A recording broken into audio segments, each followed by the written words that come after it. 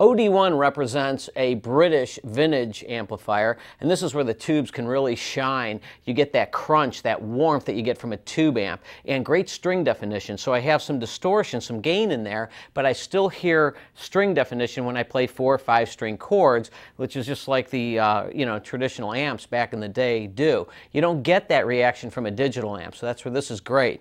Also, my playability, my pick sensitivity, and my lowering of the guitar's volume will clean up this signal and make it very musical. For OD1, I have the bright switch off, the fast switch on, the bias is set to modern, and I have the reactor switch set to being more of a tighter sound rather than the looser sound.